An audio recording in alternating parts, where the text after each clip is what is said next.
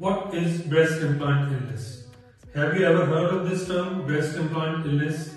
This is a term used to describe a range of symptoms that a very few women experience after getting a breast implant.